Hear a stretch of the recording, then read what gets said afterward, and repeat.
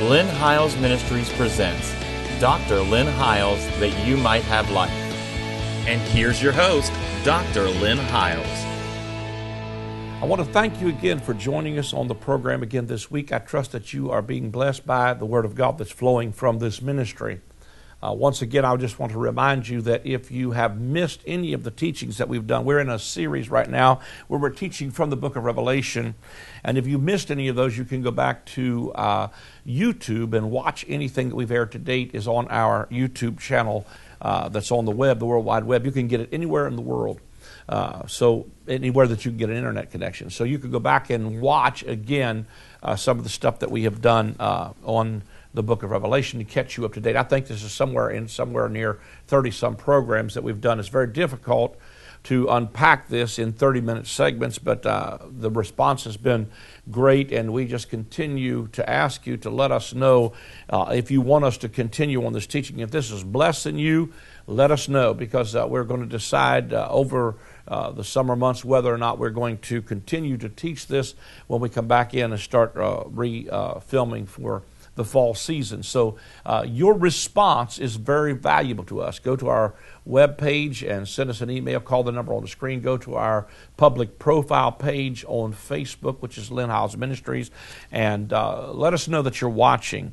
Also, I would say to you, share this with your friends on Facebook. Go to YouTube and share it. Help us get the gospel out. I also would mention that if you have friends that are in foreign countries, our closed captioning on our YouTube page will translate into other languages all over the world, so that if they cannot understand English, they can read the closed captioning and get the message anywhere around the globe. So tell your friends about us, share this, go to our page and share it, and we appreciate you doing that. It helps us get the gospel out. We're going to come back again because we're dealing with the 4th chapter of the book of Revelation, and I want to read from it again today and kind of unpack a little bit more. We've done probably, I think, 4 programs so far on this 4th chapter. We're probably going to do at least one more. But I want to read our text. It says, "After this I looked, and behold, a door was opened in heaven. And the first voice which I heard was as it were of a trumpet talking with me, which said, Come up hither, and I will show thee things which must be hereafter. And immediately I was in the Spirit. Behold, a throne was set in heaven, and one sat on the throne. He that sat was to look upon like a jasper and a sardine stone. And there was a rainbow round about the throne in sight like unto an emerald. And round about the throne were 24 seats, and upon the seats I saw 24 elders sitting, clothed in white raiment, and they had on their heads crowns of gold. And out of the throne proceeded lightnings and thunderings and voices. And there were 7 lamps of fire burning before the throne, which are the 7 spirits of God. Before the throne there was a sea of glass like unto crystal, and in the midst of the throne, round about the throne, were 4 beasts full of eyes, before and behind. And the first beast was like a lion, the second beast like a calf, and the third beast had the faces of man, and the fourth beast was like a flying eagle.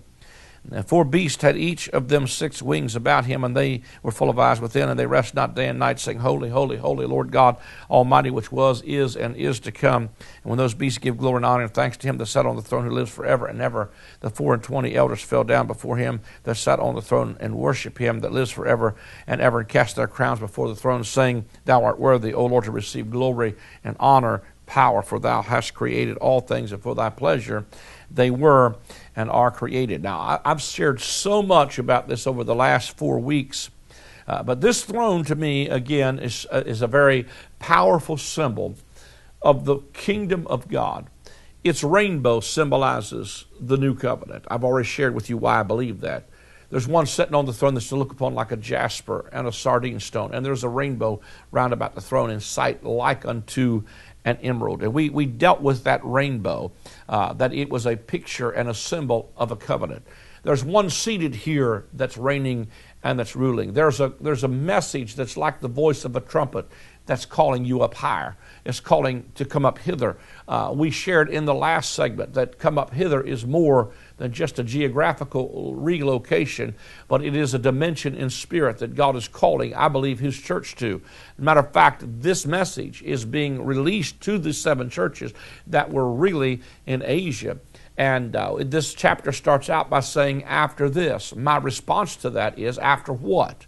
Well, the answer to that question is after you repent and overcome. So what gives way or access to this throne, to this dominion, to this kingdom authority, to this authority of the believer, and we're going to talk about that more in this segment, is simply changing the way you think, the paradigm shift from an old covenant mentality to a rainbow, a new covenant mentality, where God says, I will never be wroth or angry with you again, because this is like the waters of Noah to me.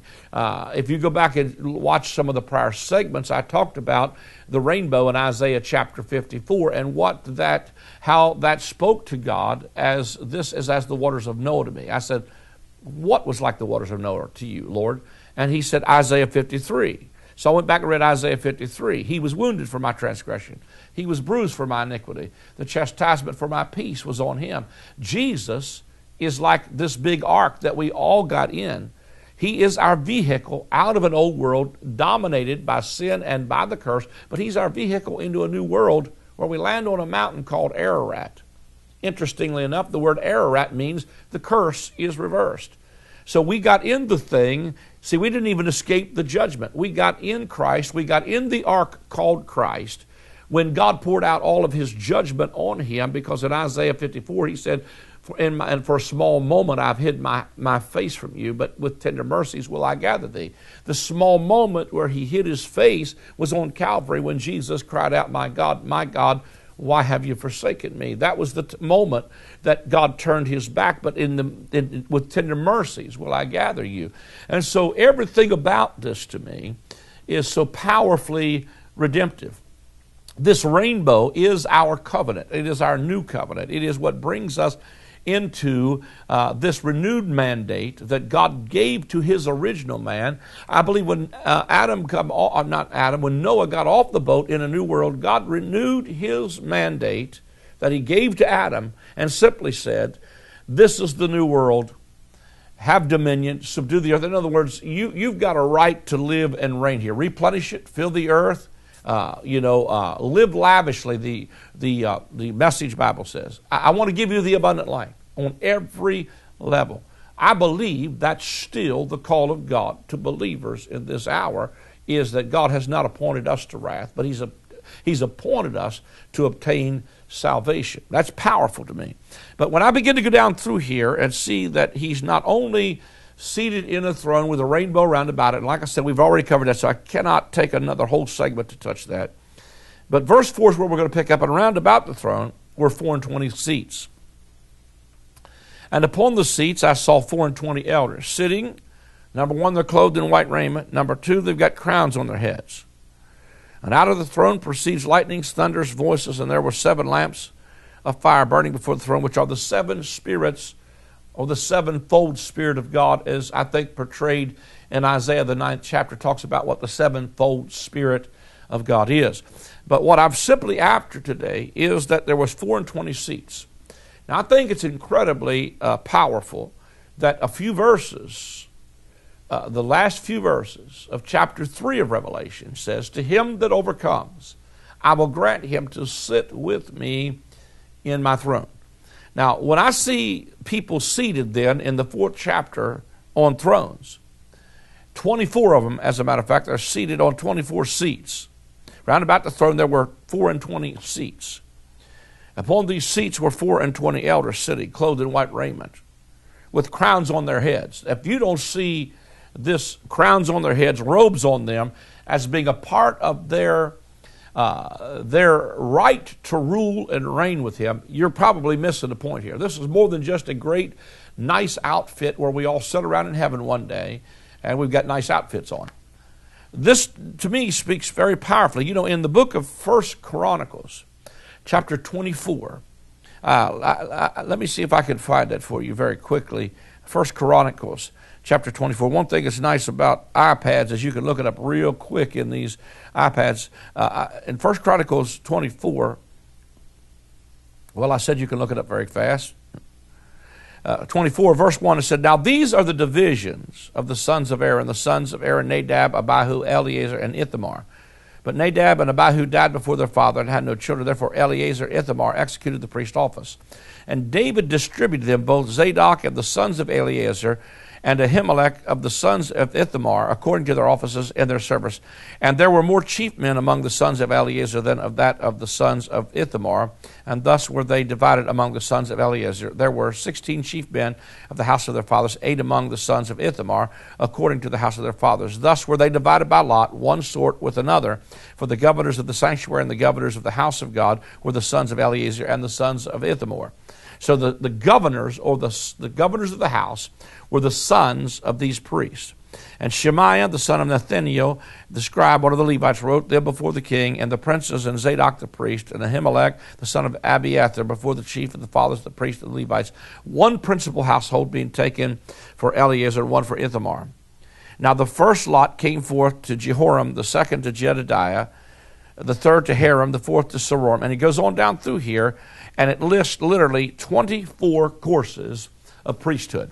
Now, what I'm simply sharing with you is that the reason there's 24 seats, it was because David set up 24 courses of priesthood under his reign, which is a picture, to me, the throne of David is a powerful pattern of the greater son of David, who is now ruling and reigning, who is establishing a kingdom of priests, or kings and priests unto our God. The fact that they've got crowns on their heads, to me, tells me that they're kings.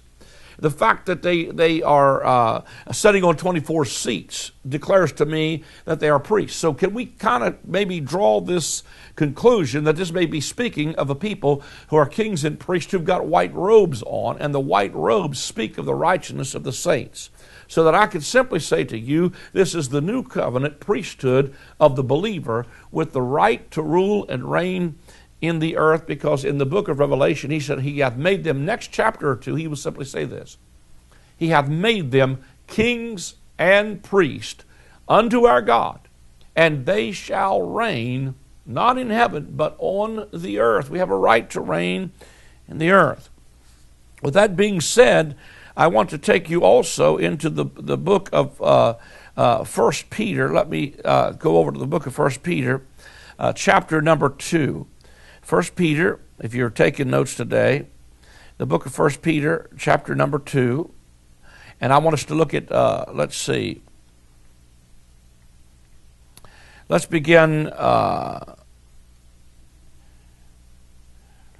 in verse number 9. It says this. It says this in verse number 9. This is 2 Peter, or 1 Peter, I'm sorry, 1 Peter chapter 2, verse 9. It says, but you are a chosen generation, a royal priesthood, and holy nation, a peculiar people, that you should show forth the praises of him who hath called you out of darkness into his marvelous light. I submit to you that this scripture that Peter is talking about is actually being manifest in chapter 4 of the book of Revelation. It is a chosen generation. It is a royal priesthood. And what you see happening in Revelation is what they were called to do, to show forth the praises of him who hath called us out of darkness and into his marvelous light. I believe that's the reason they're throwing their crowns at his feet, saying, you alone are worthy. You're the King of kings, and you are the Lord of lords. And we bow in reverence and holiness, because you've redeemed us to God by thy blood out of every nation, kindred, and tongue, and people, and you are worthy. And it goes on to say, now this is very important to me, right on the heels of he called you out of darkness into his marvelous light. Now watch this. He says, which in time past were not a people, but are now the people of God, which had not obtained mercy, but now have obtained mercy. Hallelujah. He said, so I'm talking to people who at one time were not a people, but now are the people of God, which before hadn't obtained mercy, but now you've obtained mercy. I believe that he's talking to Gentiles there, because he was saying to them, at one time you were not a people, but now you are the people of God. And at one time you hadn't obtained mercy, but now you obtain mercy. So I submit to you that these 24 courses of priesthood are a kingdom of priests made up of both Jew and Gentile believers that are one holy nation who had not obtained mercy, but now have obtained mercy. if nothing else, it ought to excite you to be the fact that you had not obtained mercy before, but now you've obtained mercy. Maybe that's what was causing them to praise. I don't know about you, but when I see the one seated on the throne and the victory that he has won through his redemptive work, who is not going to be king, but he's king right now. Hallelujah. I'm going to tell you, it'll jerk a praise up out of you. Man, it'll just jerk a praise up out of you. See, to me, this whole kingdom aspect of ruling and reigning is not just, it's not somewhere just way out in the future. It's something that the believer ought to be walking in right now because of the work of what Jesus has done on Calvary's cross. I think, let me see if I can find it very quickly, but I want to look at something here in the book of Daniel. In the book of Daniel, chapter number 2, and the Amplified Bible especially makes it very clear that Nebuchadnezzar has this dream, and he has this dream of a rock cut out of the mountain without hands, and he looks for his diviners and his wise men and his soothsayers and all of his smart, educated guys to discern what this dream he has had is. And so none of them are able to return the answer, but Daniel comes and says there's the holy God can give to the king the answer. And he tells the king, look, this is what's going to happen actually in the latter days. And he goes on to say, let me see if I can find it very quickly here. In verse number 28, this is Daniel chapter 2 from the Amplified Bible. It says, but there is a God in heaven who reveals secrets, who has made to the king Nebuchadnezzar what is that in the latter days, at the end of days. That's what he's telling. He's given the king a vision of what's going to happen in the biblical last days of the latter days. Now, I submit to you that the latter days are not the last days of this age. They are the latter days or the last days of the old covenant. And you'll see this in the context as we continue to read this. So it's not talking about the last days as in the end of the world, because we think in terms of end of the world like the end of a global situation. But the Apostle Paul writes that we are in a world without end. So when you see the difference between some of these words, sometimes when you see things like in Matthew 24, what shall be the sign of thy coming and the end of the world? It's not end of the world as in the end of a global situation. It's the end of an age as in the end of the age of the law. Paul says this in Corinthians. He says, for all these things that happened to them as examples for us, upon whom the end of the world has come. Literally, the word there is age.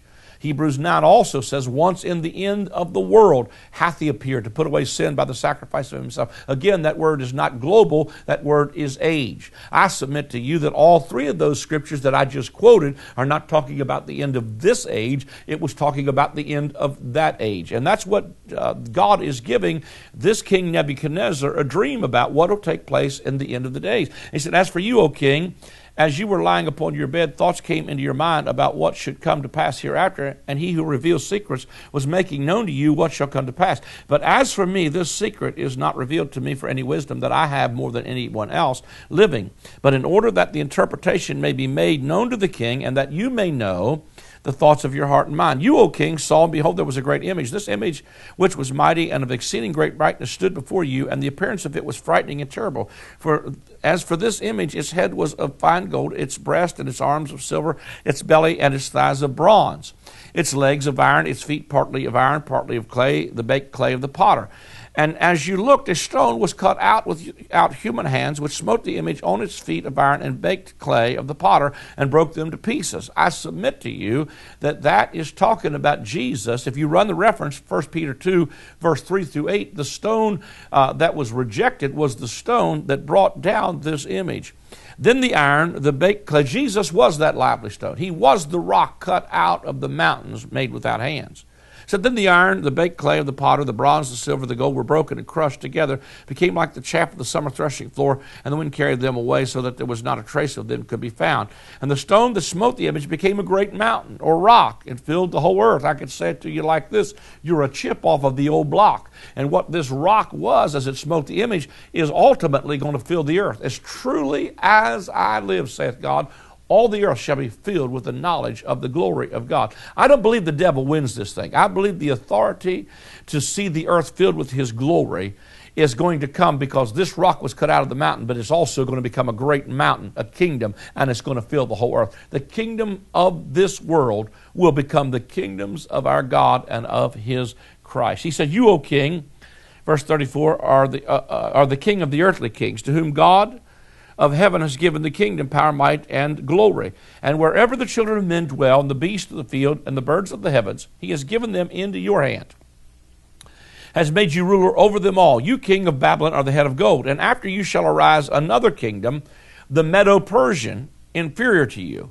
And still a third kingdom of bronze under Greece, under Alexander the Great. I love how the Message Bible tells you the digression of these kings. He's saying, you, king of Babylon, are the head of gold. After you is going to rise another kingdom, which would be the Medo-Persian king under Darius the Mede. And then the third one would be Greece under Alexander the Great, which shall bear rule over the earth. And the fourth kingdom, which would be Rome, and this is how it translates it in the Amplified Bible. The fourth kingdom, Rome, shall be strong as iron, since iron breaks to pieces, subdues all things, and like the iron which crushes, it shall break and crush all these.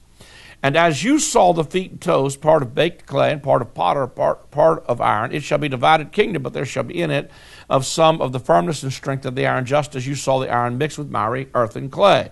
And as the toes of the feet were part of iron and part of baked clay of the potter, so the kingdom shall be partly strong and partly brittle and partly broken. He's talking about the fourth kingdom, which would be the kingdom of Rome, would be partly strong, partly weak. And then he said, you saw the iron mixed with miry and earth and clay, so they shall mingle themselves with the seed of men in marriage bonds, but they will not hold together, for two such elements or ideologies can never harmonize. Even as iron does not mingle itself with clay. And in the days of these final 10 kings shall the God of heaven set up a kingdom which shall never be destroyed, nor shall its sovereignty be left to another people, but it shall break and crush and consume all these kingdoms, and it shall stand forever, just as you saw the stone was cut out of the mountain without hands, and that it broke in pieces the iron, the bronze, the clay, the silver, and the gold. The great God has made known to the king what shall come to pass hereafter. The dream is certain, and the interpretation of it is sure. Then King Nebuchadnezzar fell on his face and paid homage to Daniel. I'm going to stop there, but I want you to be very, very clear about this, because this to me is something that's very powerful. We're talking about the king. We're talking about the kingdom. We're talking about a throne with a rainbow. We're talking about one seated on the throne. We're talking about the manifestation of the kingdom here in chapter 4. I submit to you that it is the fulfillment of what Daniel chapter 2 was talking about.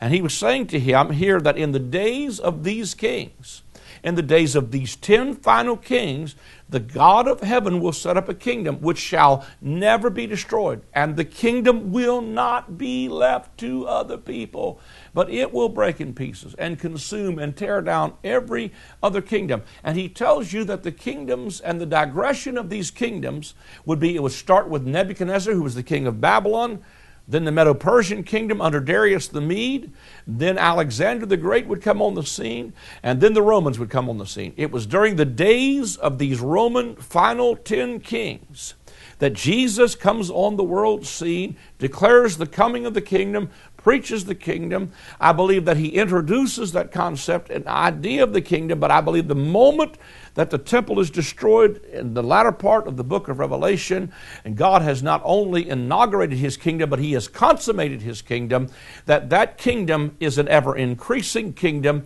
Of the increase of his government and peace, there shall be no end. What are you saying, Dr. Hiles? I'm trying to tell you we win. I don't, for the life of me, know why anybody would want to argue with these concepts. What we do with this is we try to hang these 10 kings out into some future, like right now, we try to make this be like, England and Iran and or whoever we fancifully decide it is. But that was not the context of this. This is not a restored 10-nation federation, nor is it a restored common market nation. Because if you set that in the future, then what you're trying to say is that the kingdom did not come when Jesus, who was the rock cut out of the mountain, came on the scene during the days of these kings, during the days of this particular time, and did establish a kingdom and a priesthood with a people who should be ruling and reigning right now. You say, well, Brother Hiles, don't you look around the world and you see stuff still falling apart and you see things seeming to get worse and worse? Well, first of all, I think the way we look at things has to change. But secondly, if they are getting worse and worse and worse, And the truth be known is that there's more people per capita on this planet who are believers and followers of Jesus than there's ever been. The kingdom of God is alive and well on planet Earth. But what would happen? Let me pose this question to you. What would happen if people would begin to embrace and believe what I'm saying? And that is, the kingdom came on the scene 2,000 years ago. God established a throne, gave power and dominion to the people of the saints of the Most High. Daniel 7 says a judgment would sit, and that the people of the saints of the Most High God would take the kingdom and possess it, that the time would come when the saints would possess the kingdom. I'm telling you, he gave the right to rule and reign to these ones seated with him on his throne. I believe that's why we're seated with him in the heavenly places, is because we've been called to rule and reign. What would happen if we would really begin to understand that what has been taught to us, especially by the Word of Faith movement, which I greatly appreciate, has taught the believer authority and dominion. But what if we figure out that this is more than just to get me a new car and a bigger house and money in the bank? And I sure believe in prosperity and all the things that go with it. But this dominion is bigger than just that. This is so that we can triumph over all the works of the enemy. This is so that God can establish his kingdom. What if people would begin to wake up and we begin to operate in the kingdom for such a time as this? I believe what would happen is we would begin to see a trickle-down effect where it's not just us crying, holy, holy, holy, but as you see in the book of Revelation, the living creature cries holy. Then the priests cry holy. And the first thing you know, every creature in heaven and earth is crying holy, holy, holy. And they're casting their crowns at his feet. And they're saying, you alone are worthy. You are Lord. We're out of time. I trust you've been challenged by today's program. Take a moment to call the number on the screen, sow a seed into the ministry. It's what helps us take the gospel of the kingdom around the world. Without you, it's impossible, but with your help, we can continue to do this. It is important that if you're being blessed by it, to become a part of it. Hallelujah. Would you do that today? Call the number on the screen or go to our website. Thanks for joining us. God bless you. For anyone struggling to understand John's writings in Revelation, this book provides true, biblically based answers. Through detailed insights into the letters John wrote to the 7 churches of his day, you will learn how to avoid the mistakes of the early church to overcome today's trials and tribulations. This book will provoke you to thought and dialogue, bringing greater clarity and revelation of Jesus Christ.